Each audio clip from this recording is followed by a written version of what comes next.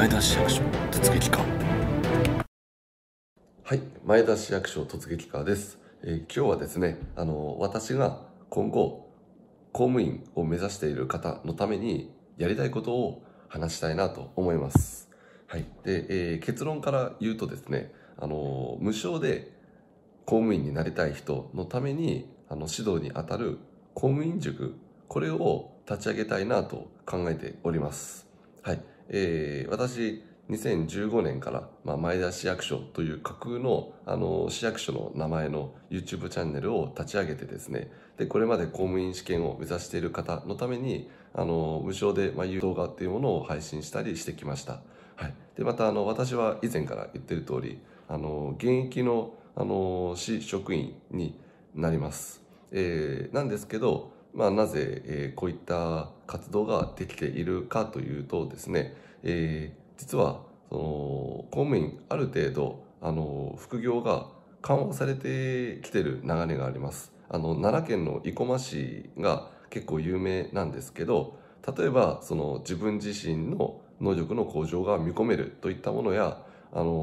地域の方々と交流してで、職員にとってもより業務上有益な人脈などが広がるといった活動が認められる場合にはNPO 法人にも携わったりすることも OK となっております。はい、で、私もですね、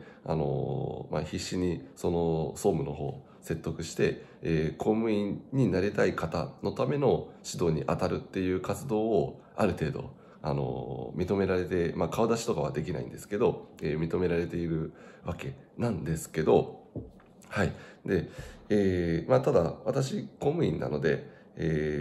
収益をでかいと上げることはしちゃいけないんですよ。これは道義的に考えてそうだと思います。はい。そのためですね、これまでブログに上がってきた、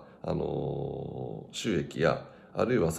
実際に添削指導をしてですね、で、ここならで、上がった売上っていうものは、全額公務員になりたいという受験生のためにですね、私自身が学習するための参考書代やサーバー代でアドビなどのソフトウェアの代金に全て費やしております。動画の編集もちょっと外注している部分があったりして、そういったお金も支払ったりしております。はい。で、先ほど無償で指導にあたる公務員塾立ち上げたいって言ったんですけど、こちらの塾はですね、無償で指導に当たっているので、事前に、こういった場合は指導料いくらですと取ることはいたしません。ウィキペディアのサイトのようにですね、お気持ちで、もうあなたの全員のお気持ちで、寄付していただいて、その寄付を全額公務員になりたい人のための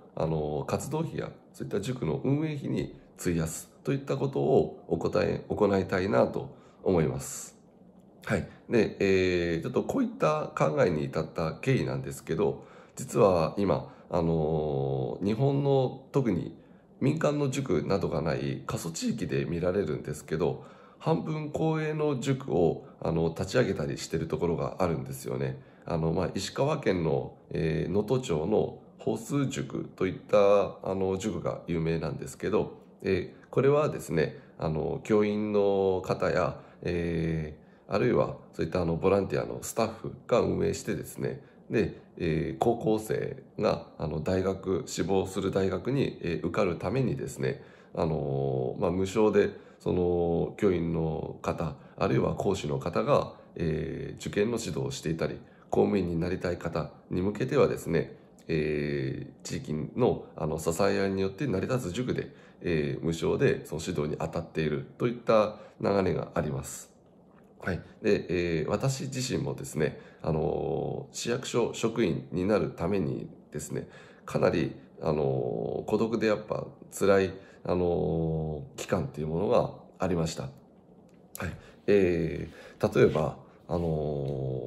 私はその公務員一緒に目指している、友達もいたんですけど、私自身は地元の自治体に落ちてしまってですね、でやっぱその友達が合格して、で、やっぱりその友達はもう周りの人と、たくさん飲み会に参加したりとか言ってる間、やっぱり私はまだまだ勉強しなきゃいけないっていう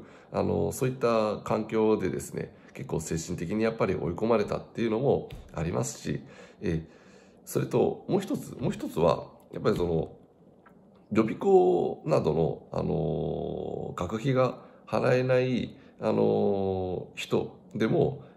しっかりとですね、やっぱりその優秀な人材に育って、で自分が本当になりたい公務員に、なってほしいという思いがあります。これはやっぱり私自身も、この市役所を目指すといっても公務員予備校に通うほどの、お金がなかったので、こういった予備校に通うお金がないから、公務員試験諦めるといったことがないようにしっかりと支援できるような体制っていうものを作りたいなと思います。はい、これはちょっとバングラデシュで、貧困層の学習に当たっている人のちょっと事例を見て感銘を打たれて、私も公務員になりたいという人をしっかりサポートしたいなと考えるようになったんですけど、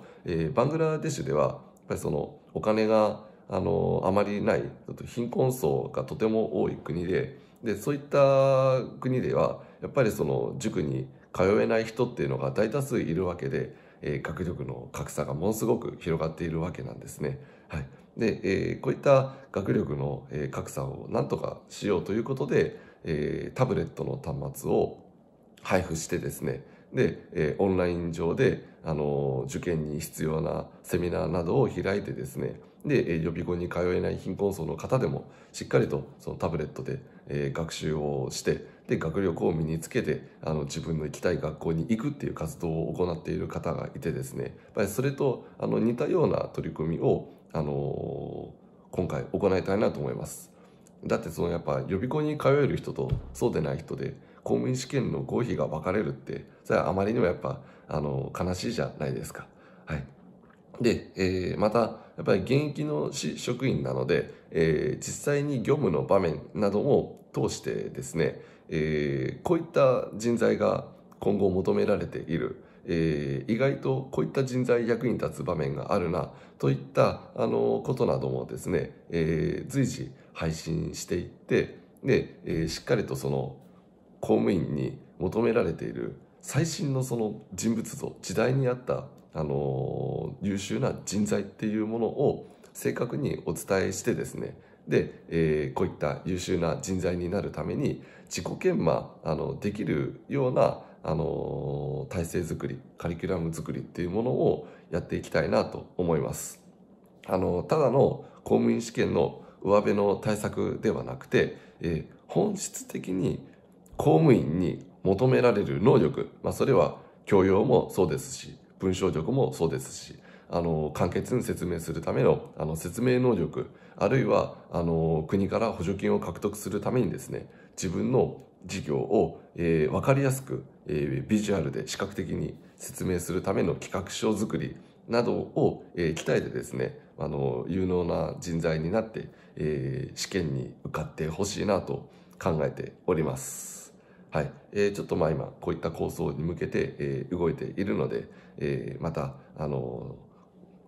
応援コメントなどいただけたらありがたいなと思います。はい、今日は以上となります。ありがとうございました。